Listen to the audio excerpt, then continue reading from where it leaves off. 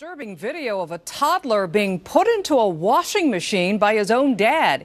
It started off as a joke, but in the end, no one is laughing. Paul Johnson just live now with more on this incredible story. Yeah, Dad was goofing around, thought it would be funny to put his child into a washing machine and close the door. But then the door locked and the washing cycle started with a child inside.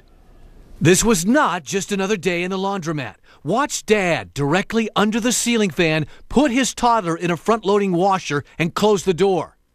Thinking it's funny, he takes a step back to grin at his son, but suddenly realizes the machine is on and his son is getting tossed around. Dad realizes his mistake and tries to get him out, and Mom sees what's happening, and we can only imagine what she was saying. With their son inside and the water streaming into the machine, they both try to pry open the door. Their screams draw the attention of other customers. Still, they can't get it open. Dad runs the length of the store to get help.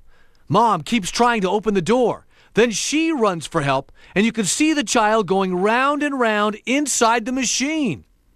A few seconds later, they both come sprinting back.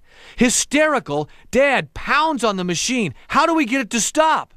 Then help arrives. The attendant hustles behind the machine, pulls the plug, but it still won't open, and Dad is in a panic. Even the attendant can't get the door open. Mom, horrified and probably angry at her husband, pounds a nearby table in frustration. Finally, after exactly a minute 20 in the machine, the washer door unlocks and the child is removed.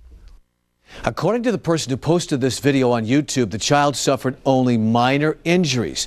We don't know if the parents will face criminal charges. It's important to remember at least 2 children died recently playing inside washing machines. This one quite lucky. Live in the Newsplex, Paul Johnson, 19 Action News.